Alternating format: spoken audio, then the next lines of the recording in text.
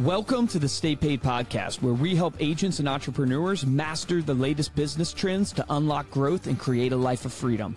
Brought to you by Reminder Media. Hey, Stay Paid listeners, thank you so much for listening to the show. If you've ever wondered what Josh and I actually do for a living, we're not just the best podcast hosts on the face of the planet. We actually want to help you with the most important thing in your business. How do you generate more referrals and repeat transactions? I don't have to convince any of you that you have to stay top of mind. You know you need to send something. The question is, what should you send? We create for you the very best touch point to send your database, your own custom magazine. We create a 48-page coffee table publication designed and delivered for you. Not only can you customize it with the obvious info, your photos, logos, you can actually go deeper. You can customize it to the individual. You can send a birthday letter on the inside of their magazine, an anniversary letter. You could feature listings. You could feature local businesses that you partner with. It's really limitless what you can do with this thing. And guess what? Because it's Black Friday, we're going to give you a chance to try this like no other time. Absolutely. This is probably our craziest deal. Definitely our best deal that we've ever done. Even for Black Friday, this is crazy for us. We are reducing our setup fee, right? So the cost of getting the magazine customized, set up, getting your mailing list in and marked exclusive to you normally costs $300. We are dropping that down to $1 Get out of for here. Black Friday only when you get started with your first magazine and pay ahead for that first magazine. Not only that, the second issue, we're going to give you 50% off the entire second mailing. Your third issue, we're going to give you 25% off. Our magazines get shipped directly to your recipients every other month. So that's literally 6 months of your touch point marketing right there. And if you're doing our minimum, which is only $50, that is almost a savings of $500. So get started for Black Friday. Take advantage of this deal. It's only good during Black Friday in the link of the description of this video.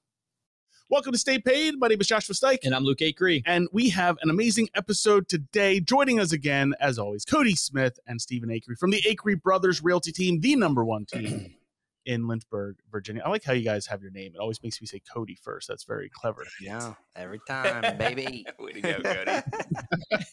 And joining us again, return guest, Dan Allison. Dan is the founder of the Advisor Development Community and The Exchange, and is a genius on referrals, having interviewed thousands of clients to better understand the behavior of why clients refer, why they don't refer, and the mistakes made when trying to refer people. He's used this information to develop a system that is followed by financial professionals and real estate agents around the world, leading to a consistent flow of referrals for those implementing his concepts. He's been a featured keynote speaker at hundreds of conferences on 6 of the 7 continents, which we learned Antarctica is still on the list for him to get to, and in 49 of the 50 states. Dan, welcome back to Stay Paid. It is awesome to see you guys. Good. Thanks for having me on. Dan, man, it's awesome to have you back. We have referenced your thought leadership so many times because you really are a referral expert. Top five for sure. Easy top 5 reference guests. Because like obviously we're in the referral space. Everybody who listens to the show knows we help agents keep in touch with their database through different marketing mediums like our magazine and stuff to help them generate referrals. So referencing you, like this is our space, is what and we reference you as one of the thought leaders on referrals. I'm curious right out of the gate to get your take on the landscape of referral marketing today. Last time you were on the show was, 4 or 5 years ago, I guess 4 years ago now. And, there's a lot of people who say referrals is now considered a sales word. It's more of a dirty word in the sense of don't use it, use connection. I'm just curious, where do you see the referral landscape? And then we can talk about your system that you're teaching advisors and stuff. Yeah, I can tell you that the people who think the word referral is a dirty word, I think they're overthinking it. It's a word people understand. You can come up with fancier words like introduction and stuff. And I think a lot of times we try to change words so much that people don't even know what we're asking. So to me, I think if you're confident at the end of the day in the value that you provide to people and you truly believe that you're helpful to people, why would it ever feel uncomfortable to talk about providing that help to other people? To me, you mentioned, we've interviewed thousands of people. My background's clinical psychology, so I study referring as a behavior. It's something we want clients to do on their own. We don't want to push them. But when we interview people, they are very comfortable with the idea of referring if they receive value and they have trust that the people will deliver. I don't think we have to shy away from it. I think the biggest challenge with getting more referrals is in our head. It's a mental thing. We have too much sales training, honestly. Exactly. It's too much manipulation. I tend to agree. I think it's all in the confidence of delivery. There's a famous stat out there. I hope I don't get it wrong. It's Dale Carnegie says 90% of your customers, when asked, say they will refer, but 11% of salespeople ask. Is that true? Have you seen that in your research? Is the problem that people aren't asking? What are you teaching agents and advisors to do to set up the referral? Here's what I'll tell you about that. Carnegie's right. Surprise. We participate and author questions for one of the biggest research studies every year on this topic. So we've got about 50,000 people globally take time to complete the survey. And it's not like click, you're done. It's pretty extensive. And we actually find that 94% of people report that they value the experience at the financial professional. That could be real estate, that could be advisory. They value the experience enough that they would confidently refer. What is way more interesting to me is 51% report that they have referred somebody in just the past year. But as we dig deeper, what we find is 81% of those people, their method of referring is passively giving out contact information versus making the connection. And Luke, one of the things I'll tell all you guys, a lot of the sales training on referrals, if you look at like the financial advice space, some of the more common scripts are, hey, I get paid in 2 ways. And one of those ways is I expect referrals, or the greatest compliment you could give me is a referral, or don't keep me a secret. All these things that have in common me. But when I interview actual clients about the behavior of referring and the motivation behind doing it, when I say, have you ever referred? And when they tell me yes, I'll ask them, talk to me about the last time you did it. And then I'll ask them, why did you do it? Because it's risky. If something went badly, that could reflect negatively on you. Why did you take the risk?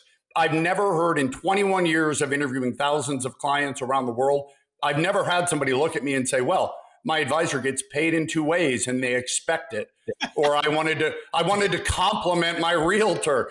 Their motivation for referring is to simply be helpful to people they care about. So if we could change this mental paradigm of referrals are uncomfortable to talk about to the right people, they're not uncomfortable at all. In fact, people are trying to refer. Most of the time, they're just doing the wrong things.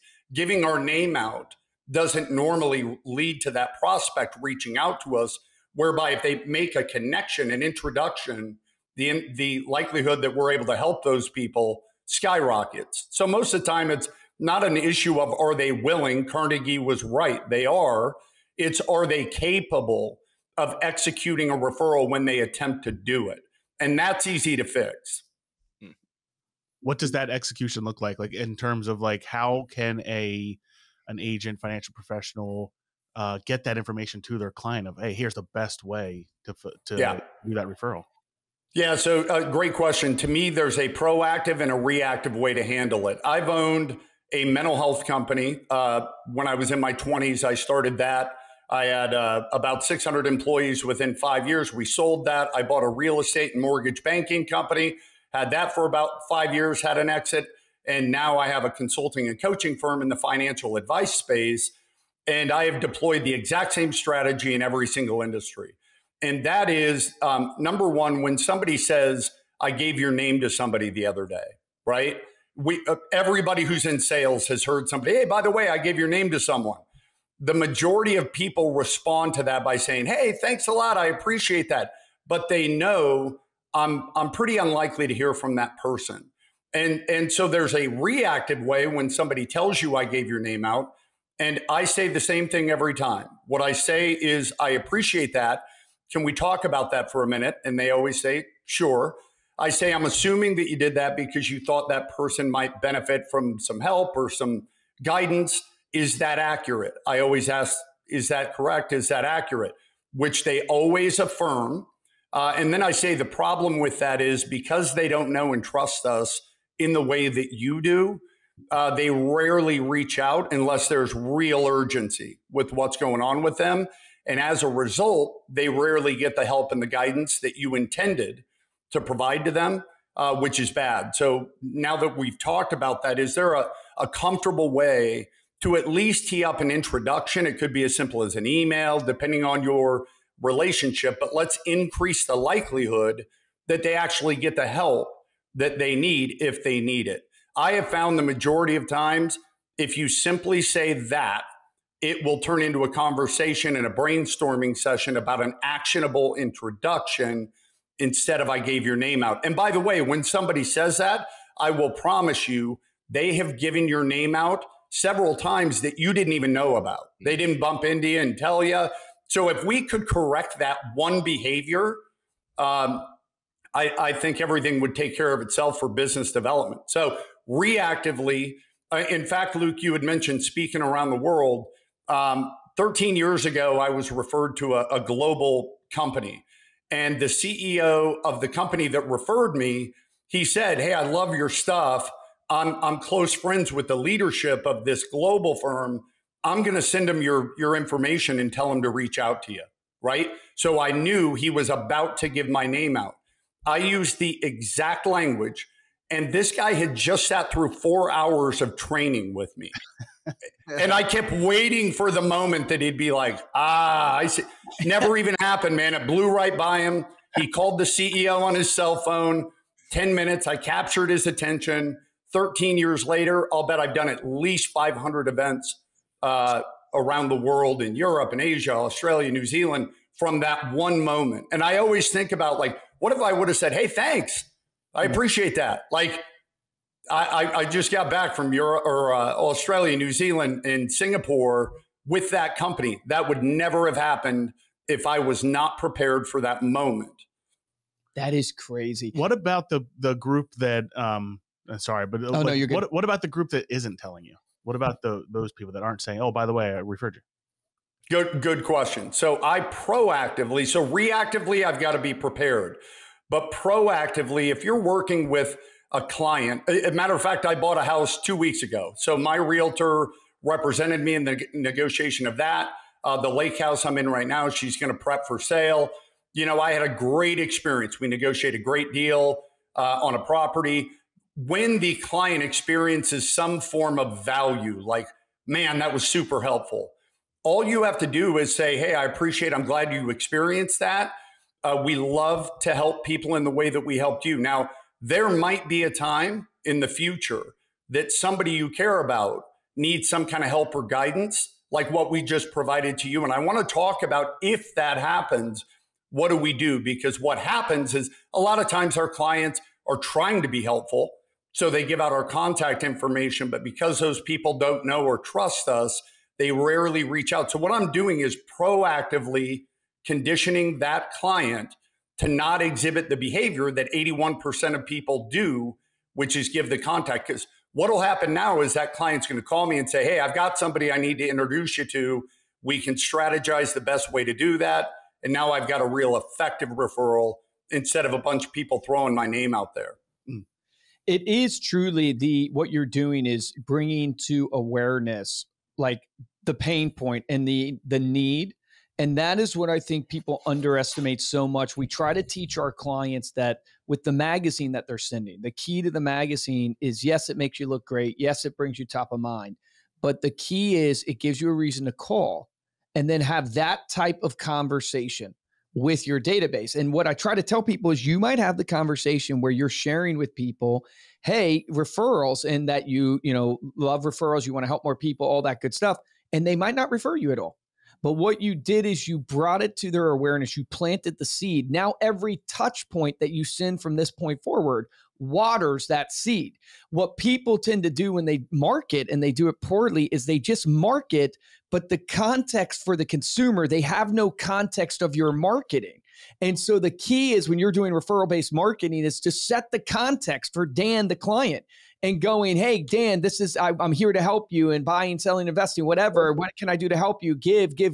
But then now every touch point I send to you, you now know what Luke Acree needs and what he's looking for. And it is so powerful. I've seen it time and time again over the last decade. If you plant the seed with the client of how they can give you a referral and how it should work, you'll get way more referrals than the people who do not plant those seeds. And there's a huge lie out there that you don't have to ask for referrals, that you don't have to plant those seeds, that you can just do great service and people refer you.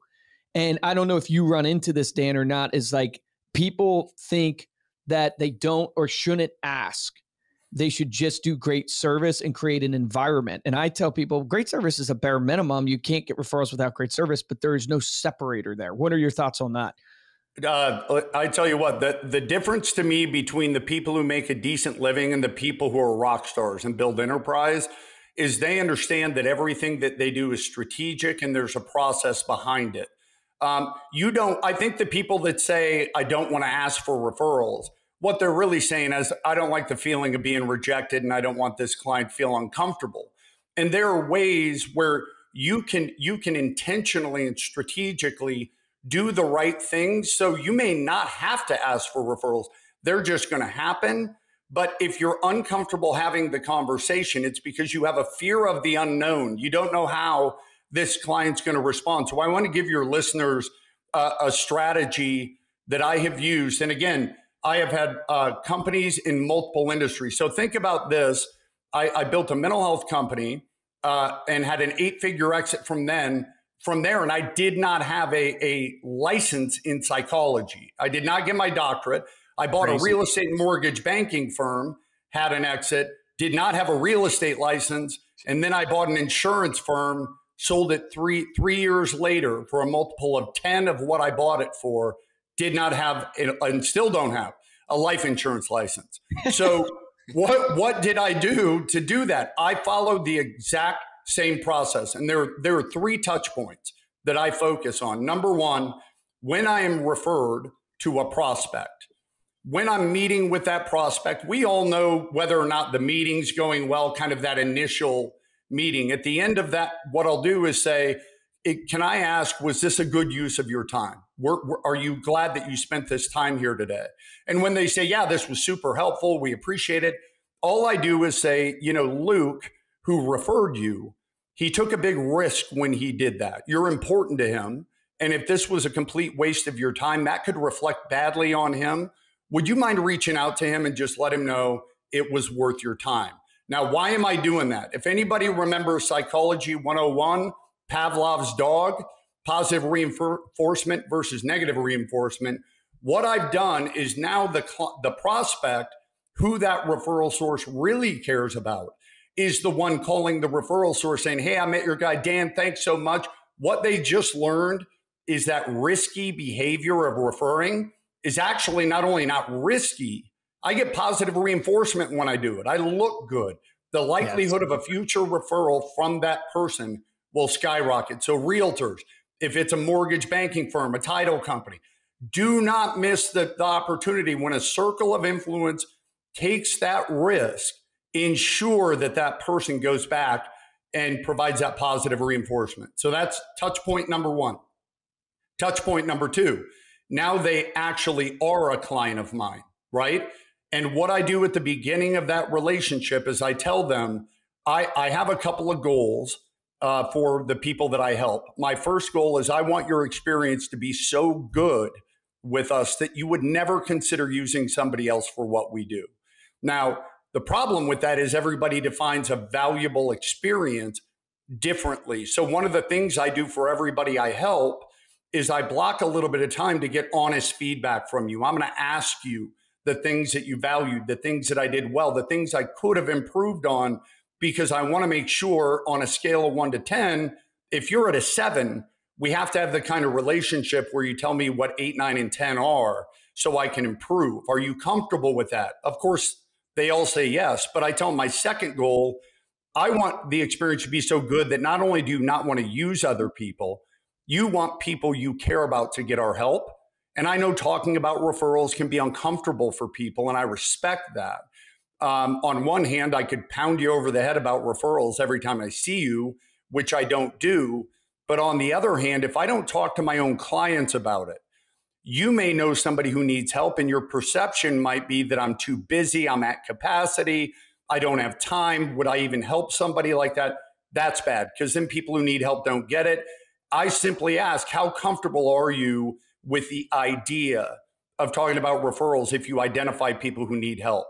So what I'm doing is I'm identifying that there might be an elephant in the room, and I want to either confirm that it's here or I want to remove it. And when you hear your own client say, no, talk to me about it. Like, what kind of people are you trying to help? Now that fear of asking is gone. The problem, I think, with the one size fits all approach to referrals, say this one script to everybody, there's risk. And that's why people aren't doing it.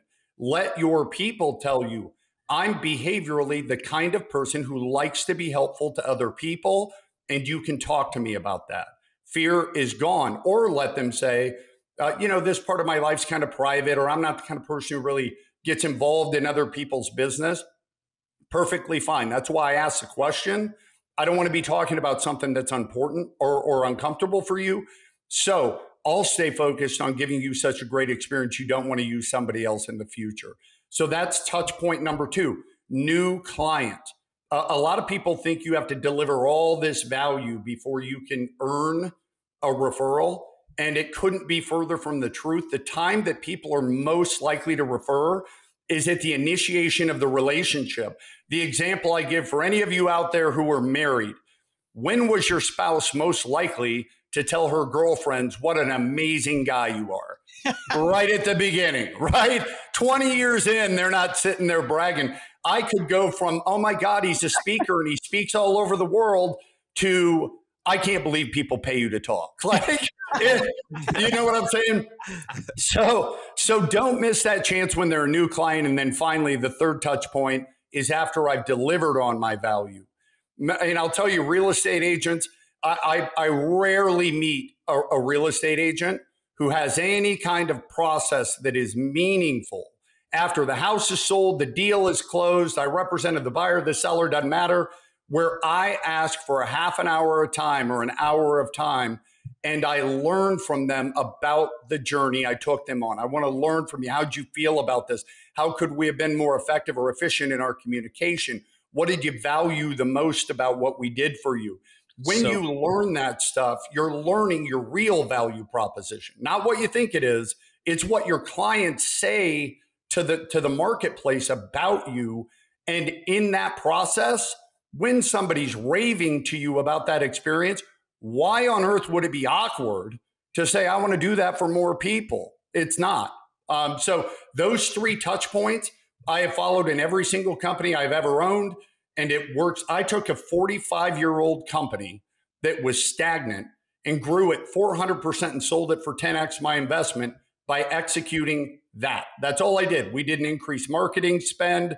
I took the people who already liked us and executed on that process and had a great sale. That is ridiculous. That has been the piece of advice that you gave years ago that has stuck with me the most. Interview your clients. Yeah, most people will hire consultants and pay them tens of thousands of dollars, and your best consultant is your current client, and you're not even asking them what they think about you. And it's like, I'm like, Luke, that is stuck with me. I got to tell you a funny story real quick, Luke. So my son is 21 years old, and he goes to college in Arizona. And he was home over the summer. And like any kid, he has no interest in what his dad does for a living. He just knows I fly all over the world and talk and stuff like that.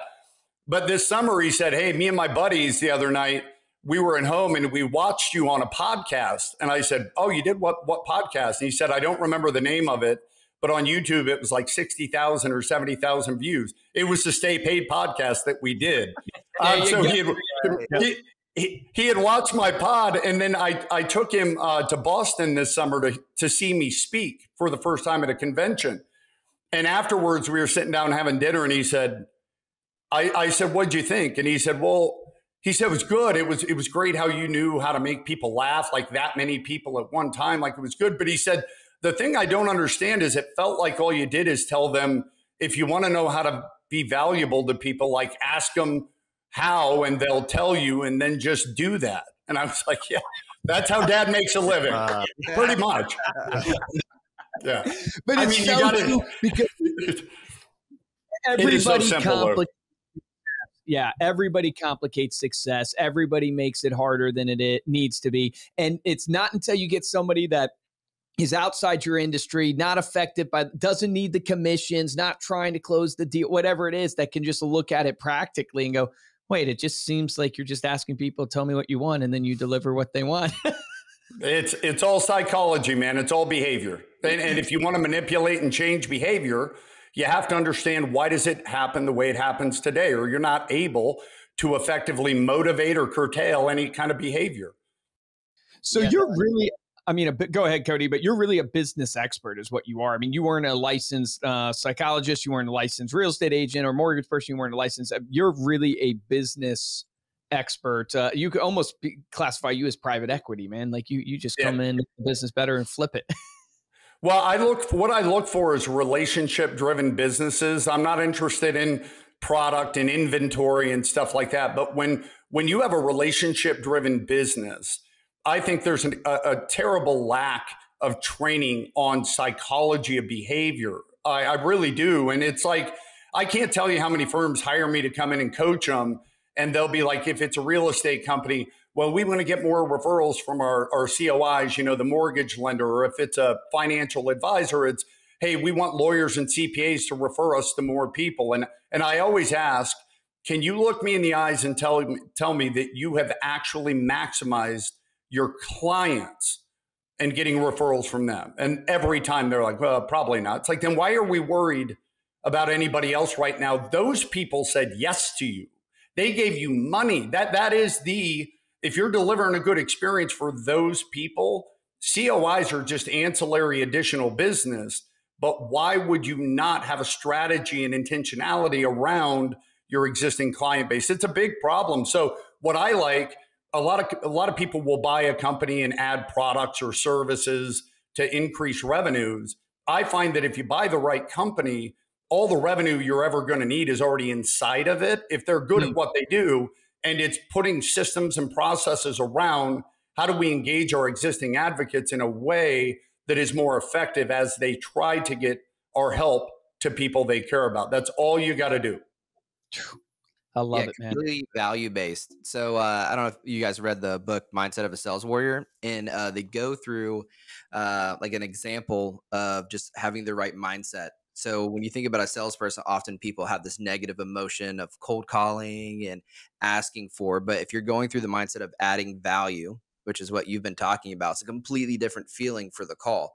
So instead of calling about someone selling a house, but actually, hey, I know that I can help you find the house that you're looking for, is much different than me just trying to sell and get a commission check. So that whole mindset changes the whole conversation and wanting to ask for the referral. Why do you want to ask for a referral? Because I can impact your friend's life just like I did yours. It's like a completely different feel and why you would do it. Yeah, everybody talks about growing our business, growing our revenue. And what I have to remind them is that doesn't happen until you have helped somebody. So instead of using, I want to grow my business, all you want to do is be helpful to more people. And who on earth could fault you for that if you're in a service industry? The greatest thing I had in the mental health industry and all the families that I helped, these families had kids with schizophrenia, bipolar disorder. It was a tough situation. But the greatest asset I had was a lack of sales training. It never occurred to me I was a sales guy. I never got trained to say, hey, I printed out your LinkedIn profile. Any of these people have a mental health issue? Like we wanted to help as many families as we could help. That's why we were in the business. And I think the more you can internalize, am I valuable? Am I helpful to people? If you believe that, everything else is easy, because the motivation for a referral is they want to be helpful to people. And that's what you're supposed to do for a living. So why would it be awkward to talk about? What's next for you? Can you talk a little bit about the school community you just launched with the exchange, I think you're calling it? Yeah, we're really pumped up about that, man. So, the last 21 years, I've had my consulting firm. So I do, a lot of keynote speaking at conventions, and then I do private workshops for firms that can afford to bring me in to spend the day with them and put them through the process. But it always bothered me if I'm on stage in front of 1,000 people that, 960 of them can't afford to do that. But I'm not a technology guy. That's never been my skill set. I'm more just relationship. And I always wanted to build a platform that was affordable for people to get the intellectual capital that I've been able to build over the time that I've been in the industries that I've been in. So what I did, I partnered with another firm called the Model FA. David DeSell, you actually know. Love David. He introduced us, Referral. That's why I'm on the pod right now.